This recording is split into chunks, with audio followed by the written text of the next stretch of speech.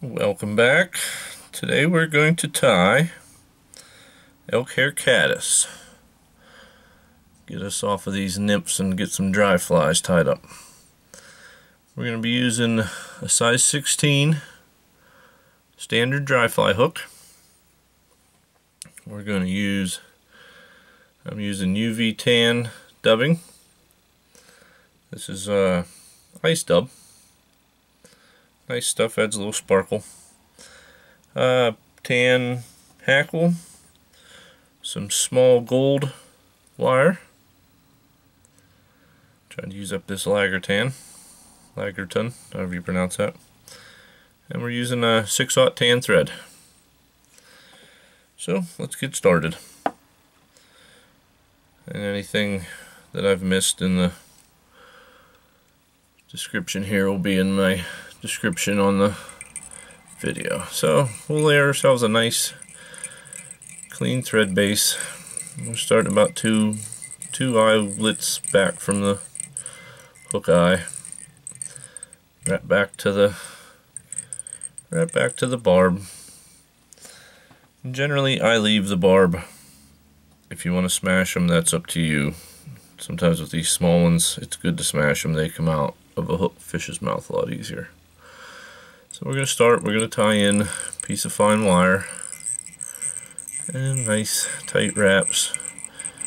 Get her wrapped in nice and snug, and we'll wrap back to the bend, back to our tie-in point. Voila! We'll take a piece of our hackle here, we'll get her doctored up.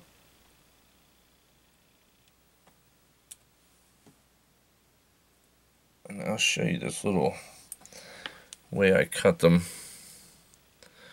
You can see I make a little crew cut, and that just leaves some barbels on there. Lets that thread lock in. I want to leave just a smidge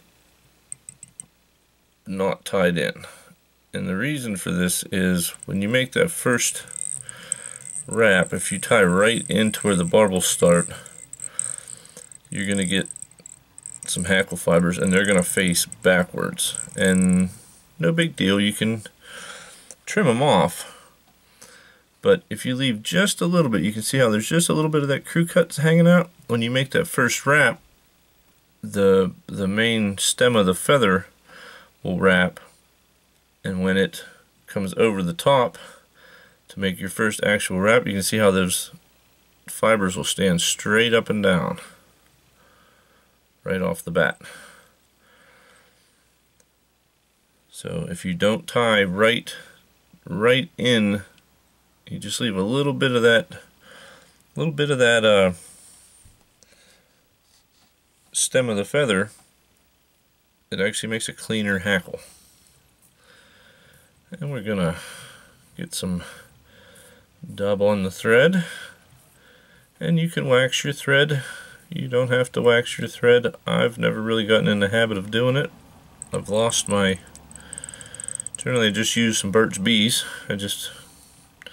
Burt's Bees wax from the convenience store down the road, and it works perfect. But I seem to have misplaced it, and I've neglected to replace it. So I'm not using it. And it'll keep these flyers from getting all over the place too if you do use it. Need just a little bit more.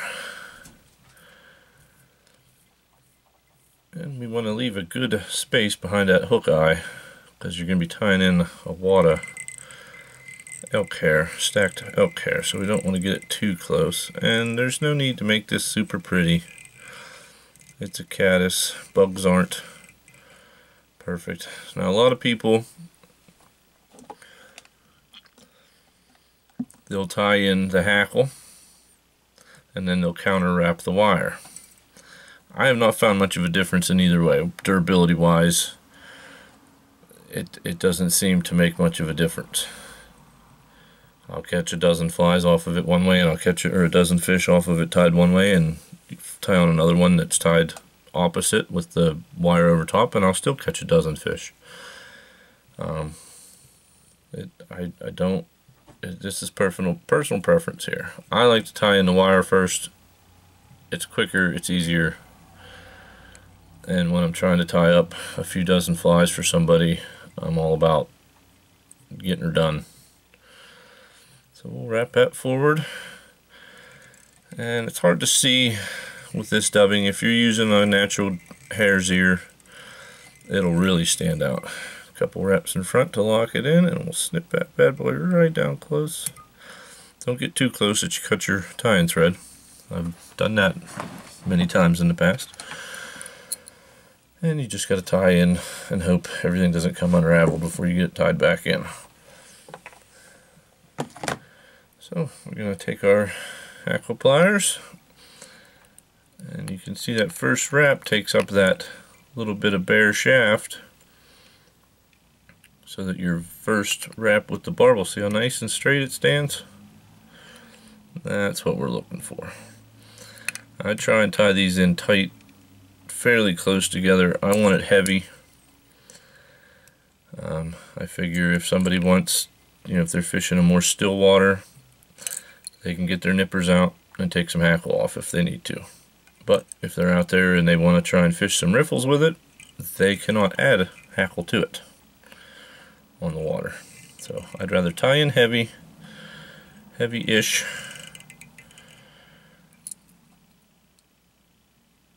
and that leaves the fisherman the option to thin it out if needed. And we'll get rid of that little stray there. So now we have a nice even hackle.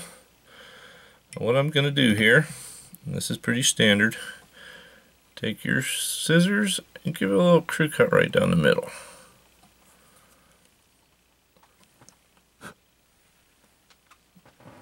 That'll give the elk hair a place to rest, so it's not sticking up in the air. You don't want an upright wing, you want a downwing for a caddis.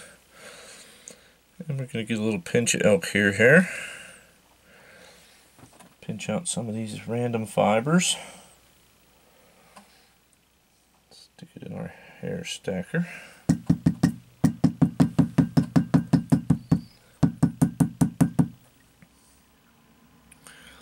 And you want a nice even stack of hair. So we'll pull that bad boy out of there. And you can see it's all wild at the other end. I like to trim some of that out just to make it a little bit more uniform when I'm working with it. There we go. It doesn't have to be even. You're going to be trimming it off again. And this is an experiment. You're tying a small fly. You want a decent feather or decent looking wing, but you don't want so much that it's splays out. We're not doing spun hair here, so let's see, this feller here's a little bit long, so we're gonna just remove him from the mix if I can get a hold of him. There we go. And we went just past the hook bend, about like yay, so perfect. And we're gonna do a loose wrap, and we're gonna do a loose wrap, and then we're gonna pull up and let it tighten, and then we're gonna do a wrap and tighten, and we're gonna do a wrap and tighten, and we're gonna do a wrap and let it dangle, and we're gonna make sure we're lined up. And we look pretty good there. So we're going to pull all these butt ends up. And we're going to build a nice big thread dam in front here. And you want to push that thread back into your elk hair. You want that butt ends to stand up, like so. Looks like we've got some flyers going on here. What are you doing? Just pull them back up over, and a few won't hurt. So we get our butt ends, we get in there pretty close, and we're going to trim our head off. We'll come back and nip some of these strays that didn't quite get caught the first time.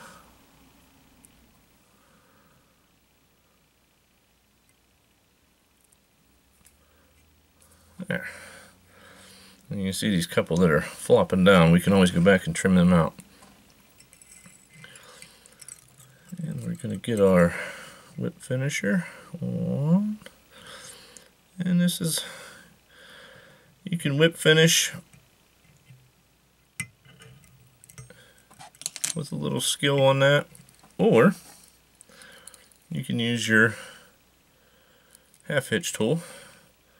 2 wraps around your half hitch tool, slide it on there, and then just slide it down, and that actually gets you right up underneath. Like, voila. I seem to have caught a few hackle barbels in there.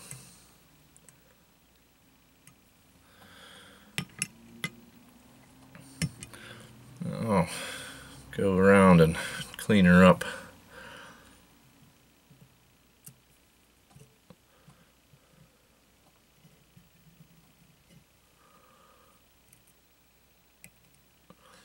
Any stray fibers that are in a spot I don't want them. There's your bottom view, top view. And we are going to do a little bit of head cement. We're going to try and get a drop down on the between the butt ends on that thread wraps there.